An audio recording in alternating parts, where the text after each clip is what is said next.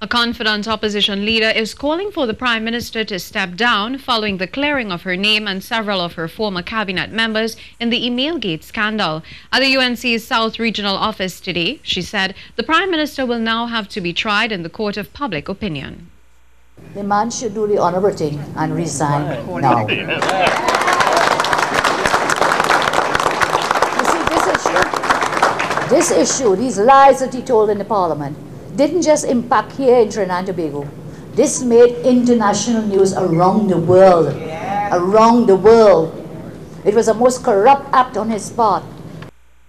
She noted it took 5 years for her name to be cleared when any tech-savvy young person could have known the emails were fake.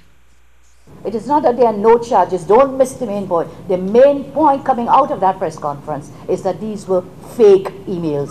Fake emails. So even when they're watching the lettering, watching the word in fake emails.